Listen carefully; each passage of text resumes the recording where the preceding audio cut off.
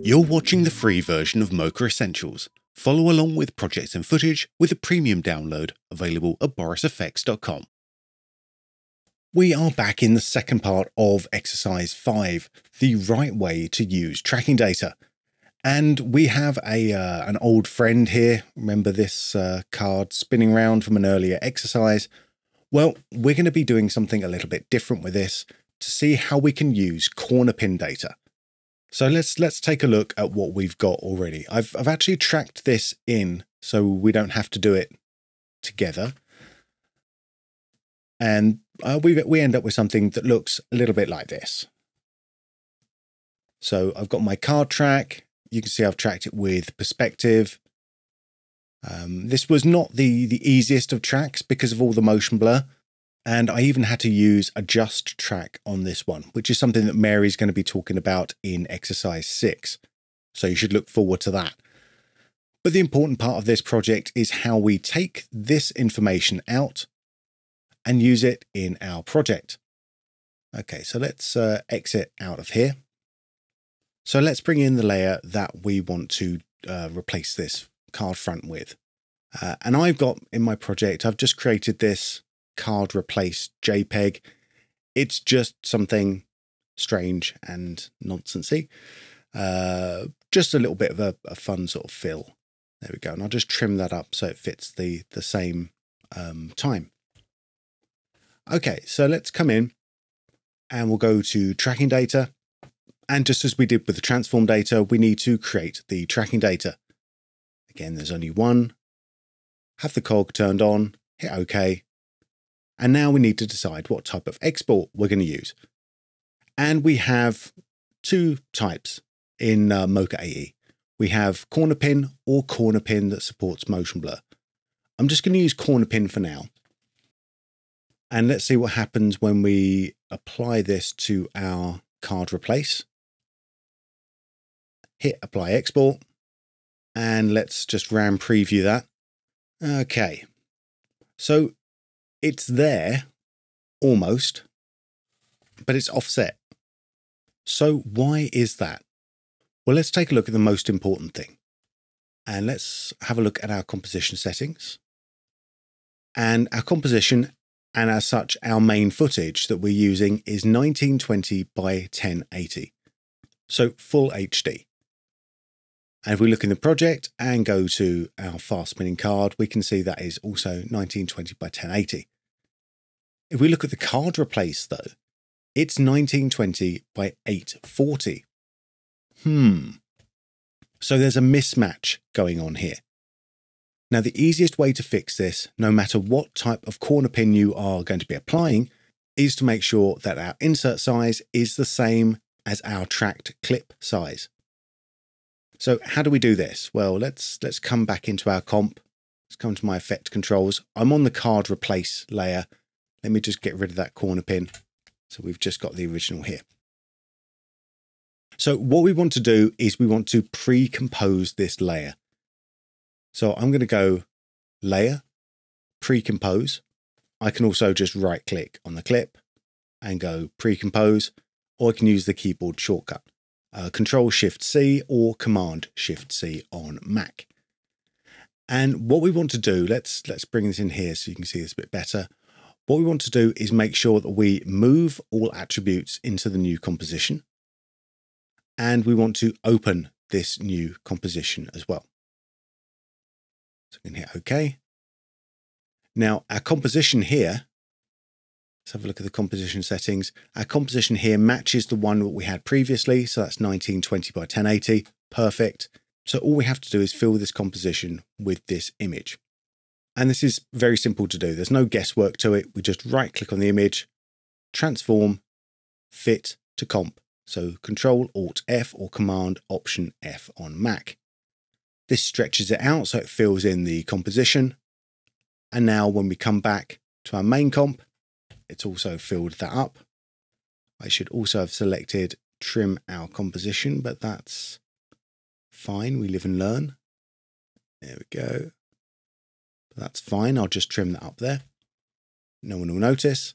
And now let's see what happens when I come back into my spinning card layer, look at our Mocha export out the corner pin, and the layer to export is going to be this card replace comp. So now we apply the export as we did before, do a RAM preview, and that fits in absolutely perfectly. There we go. That's looking great. So that's the first important thing that we have to do to make sure that the layer we want to insert is the same resolution as the source clip that we tracked in. The second thing we're going to look at is the export options. So we have corner pin or corner pin supports motion blur in Mocha AE. I'm going to zoom in and take a look here. So in the original recorded one, we can see there's a lot of motion blur on the image. And yet when we're using just the regular corner pin, there is no motion blur at all. I can turn on motion blur here, turn that on there, and make sure that's enabled in the composition, and it still remains the same. So this is going to give a less realistic composite than if we had motion blur. So let's see what the other option gives us. So I'm going to get rid of this corner pin here, just delete that, come back into the layer that I tracked, and change my export option to corner pin supports motion blur. Not going to change anything else, just going to hit apply export. And now, because I have motion blur already turned on from when we were looking before, as this moves around, we're actually getting the right sort of motion blur that fits in. There we go, with our main image. So if I zoom out a little bit here, put it up to 100% and do a quick RAM preview,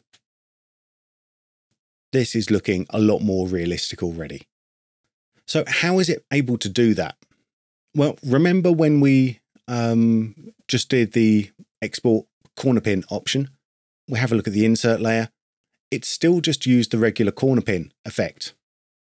But if I hit U on the keyboard to show all the other keyframes, you can see that Mocha has also created position, scale, and rotation keyframes on every single frame as well. And that's what's helping to drive the motion blur, because After Effects built-in corner pin has no concept of motion blur. So we have to cheat it using position, scale, and rotation as well as the corner pin data. So let's get rid of our corner pin and reset all of our layers there, or all of our data there, and come back into our card spinning layer. If we have a look at Mocha Pro, I've got the same project loaded in my Mocha Pro plugin. Let's have a little look here. It's exactly the same. There we go. And if I come down to tracking data now, let's do the same thing. Let's create that tracking data. Cog. Okay. And if I come down to the export option now, Mocha Pro has one extra one available to us. And that's being able to use the CC power pin. So this is another bundled corner pin effect in After Effects.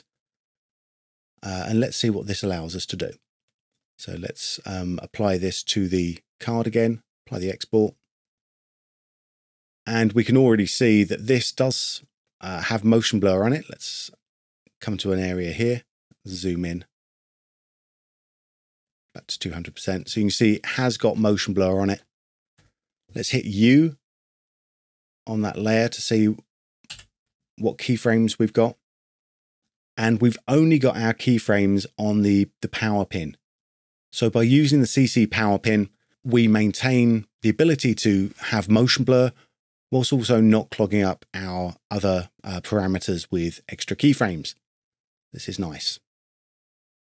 One of the other things that you might want to look at, if your motion blur doesn't quite match what's going on in the main footage, the way to change that is to come to Composition, Composition Settings, come in over to Advanced, and we can change things up like the shutter angle and the shutter phase. Take that to -180. And has that changed it in a good way, or has that just shifted the lag in a different way. Not sure. It's probably just shifted the lag in a different way. So I think I'll keep that at -90. There we go. That seems to have fit in a little bit better. So that's something to look out for if your comps really aren't lining up, but they look fine in Mocha. So that's how we start to use the different types of corner pinning effects in Mocha AE and Mocha Pro. In the next part of exercise 5, we're going to be looking at other ways that we can start to use the tracking data as well to do stabilization. So join me in part 3 of the right way to use tracking data, coming up after this break. You've been watching the free version of Mocha Essentials.